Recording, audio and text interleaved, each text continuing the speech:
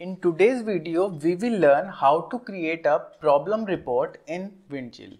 Before starting, I want to make you understand the change management terminology used in Windchill. Generally, 4 change management terminologies are being used. First one is a problem report. From problem report, we make change request, and from change request we make a change notice, and from change notice change activity is automatically generated. Now in future coming videos I will also make you understand how to make a change request and how to make a change notice as well. Now, like change management terminologies, there are change management roles described in Windchill also. For example, first role is of a change admin. He is assigned to do a particular duty or roles in Windchill. He can create and analyze a problem report and a change request. Generally, someone from engineering department. Now, change admin 2. He can create and analyze change notices and change activities. Generally, a design engineer is a change admin. Now, change admin 3. He has given all the rights in Windchill to audit and review the particular activity. Now, creating a problem report in Windchill. Firstly, we will go to this browse section, then we will go to the libraries, and then we'll click on actions. Now from actions, we'll go to the new.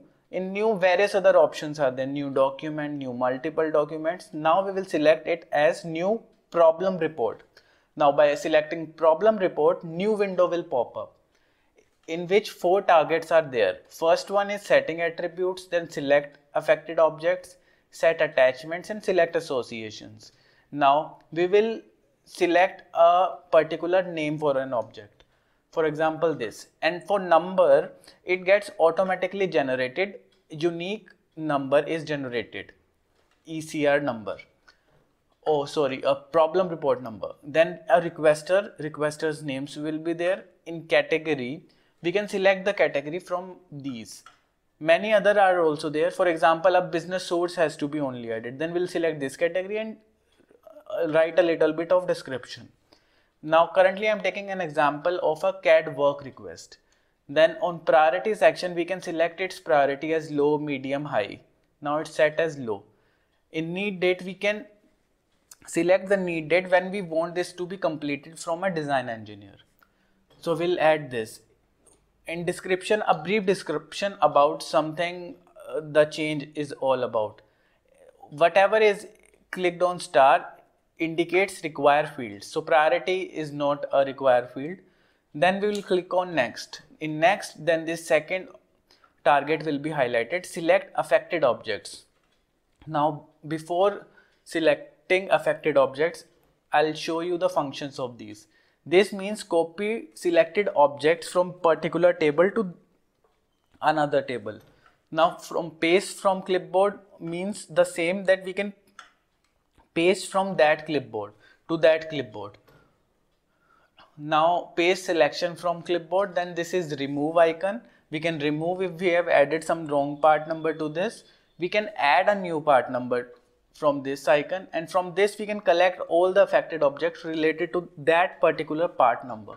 Now in actions, same these icons are given. Now we will click on add button, and now this window will pop up, find affected objects. Then we can search the part number, and by clicking the part number we'll find this. Then selecting this and clicking OK will add this part number in this particular table. Now we can click on check in this, and then we'll click on the collect affected objects. Now another window will pop up of a collection picker.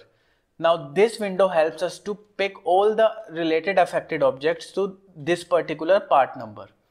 Now this icon represents CAD document selection. We can select a part number and select all these particular parts.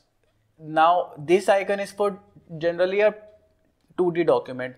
By clicking part number and by clicking this, we can generate all the PDF documents also. But right now we need only a CAD document. So this is a part symbol, this is a drawing symbol, and this is an assembly symbol. Then we'll click an OK to this.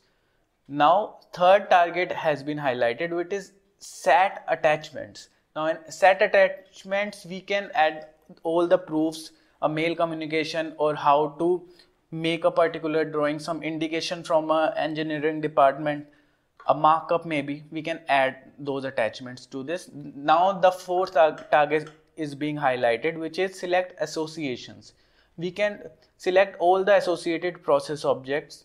Right now there is none, so we'll finish, and this way we can successfully create a problem report in Windchill. I hope I was able to make you understand how to make a problem report in Windchill. For more future videos related to Windchill or how to create a ECR, do subscribe my channel. So let's meet in next video.